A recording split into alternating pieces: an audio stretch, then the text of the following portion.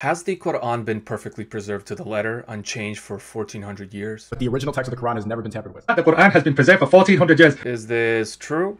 Let's go to the Islamic scholars themselves. So this whole notion that it is protected, word by word, it's something that is used, for the masses in a sense, and it's not, based on any academic research. These were always known in scholarly circles to have existed, but recently average Muslims have just simply, without bothering to learn, parroted a common way of speaking about the Quran and saying, it's 100% the way it's always been, and they cannot imagine any variation. So if the scholars themselves say this isn't true, why do Muslims continue to spew this lie, and where did they get this idea from? Preserved, unchanged, not a single letter. Word for word, letter by letter, surah by surah. The Quran is 100% the word of Allah subhanahu wa ta'ala, verbatim. Oh, the very same scholars tell them that. Muslims, your own scholars outright lie to you, fabricate translations, and conceal trouble in texts. How can you believe anything they say? My Muslim friends, I want to encourage you to chase the truth and ask yourselves, could it be that what I grew up believing might be wrong?